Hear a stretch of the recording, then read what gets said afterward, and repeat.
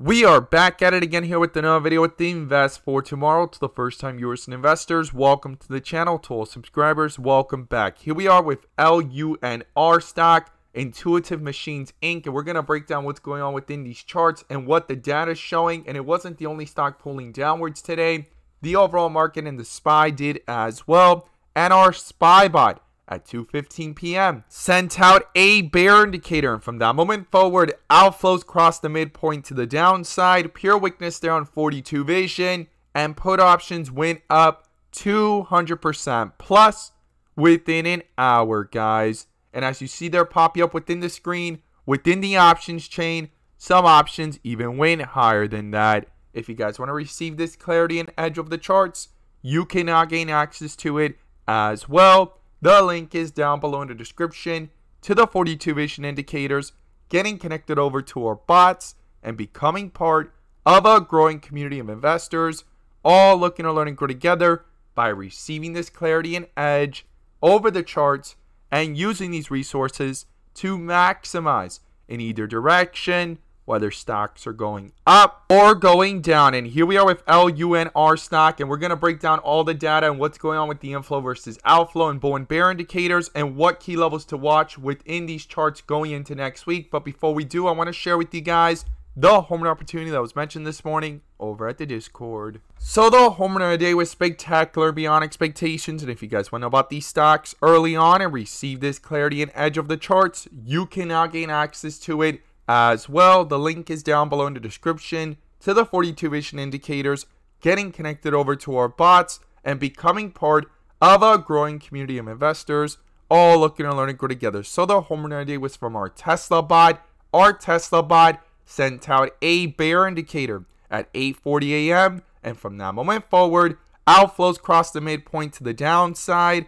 Pure weakness there on 42 vision, and put options went up 100% plus within an hour, guys. If you guys want to receive this clarity and edge of the charts, you can now gain access to it as well. The link is down below in the description to the 42 vision indicators, getting connected over to our bots. We look forward to having you join us, and we strive for opportunities like these every single day.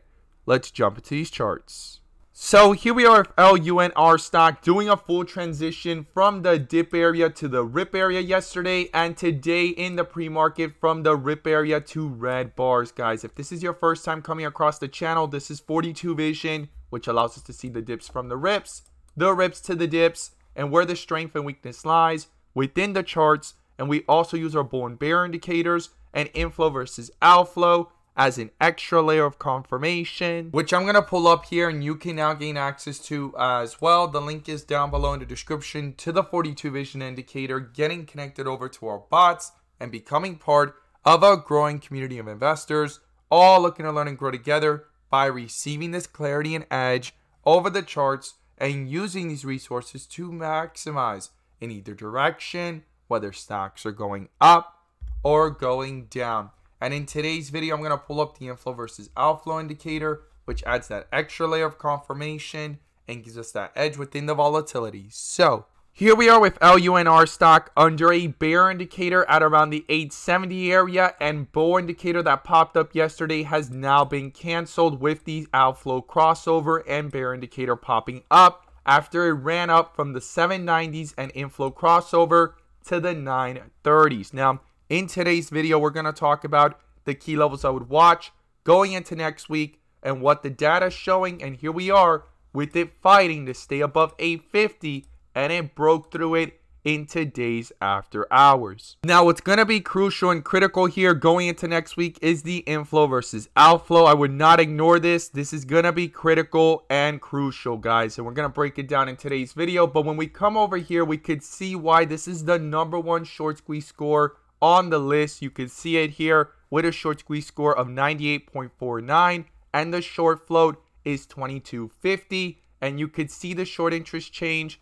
in 1 month has gone up by 29%. So something to not ignore there. And the days to cover is 1.19. And if we go ahead and look at the short share availability, we could see here how the shorts have been reacting And you can see that today that short shares have been fluctuating, and from the last several hours it's been jumping around several hundred to several thousand, but in the last 8 hours it has 0 short shares available. And that's why when we look at the charts, things are pulling downwards because shorts are trying to put on pressure, plus some selling pressure, and outflows are dominating. Now, since it's 0, if shorts get trapped on any reversal or bounce back up or inflow crossover, that is something to not ignore. Going into next week, will those shorts start to feel pressure, or will they continue to tear this one down? But as it goes down, eventually they'll hit an exhaustion point, and if a reversal happens, it could start to trap some of those new shorts at these levels, or even those that have been holding if it comes back up, right? So something to not ignore there as well. Now, what are the key levels I would watch going into next week? Well, the first thing is the 1 hour, guys. You can see that the 1 hour has the inflows above. It's done a full transition from the dip area to the rip area yesterday, and today it's come back down to white with red borders, but no outflow crossover. And the last piece missing for a full transition would be white with red borders. So I'm going to be watching that very carefully, but you could also see a staircase effect here and no bear indicator just yet. This bull indicator from down here at 813 is still holding an effect, and the inflows are still above, sitting at 0.72. So if these inflows continue above, no bear indicator, and this bounces back up, it's going to be crucial to not ignore that on the larger time frame, like the 1 hour, there's still strength here with a bull indicator and inflows crossing over. Now, if we zoom in and look at this from the 15-minute, we could see in the volatility how the outflows crossed over, and they're currently flat, and how much volatility there's been here between the bull and bear indicators. But now there's a bear indicator dominating here at the 874 area. So it's going to be crucial to watch if these outflows continue lower, because it could quickly reflect that weakness into these charts. But if these inflows start to pick up and bring themselves back over the midpoint, it could quickly start to reflect that strength into these charts and possibly cancel out this bear indicator with a possible bull indicator. And I would not ignore that here on the 15-minute chart. Now, when we go ahead and zoom back out to the 30-minute, we could see here as well that these outflows are flat, sitting sideways, and a bear indicator popped up around the 874 area.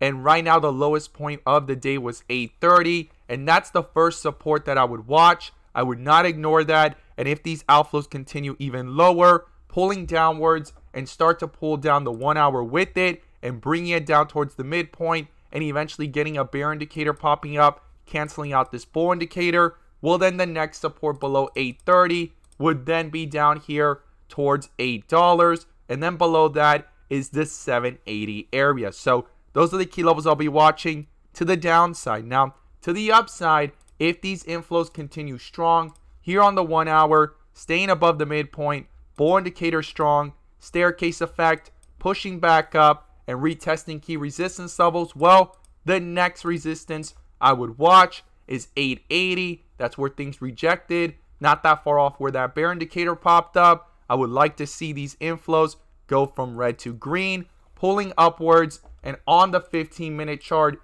as well, and canceling this bear indicator with a possible bull indicator in the charts. That's going to be crucial to not ignore. I'll be looking for that if those inflows can cross over on the 30-minute and 15-minute, reflecting that strength into these charts. And the next resistance above 880 would then be the highs up here of 930, and if that gets broken through, the next resistance I would watch is 950, guys. So these are the key levels I'll be watching to the upside and to the downside.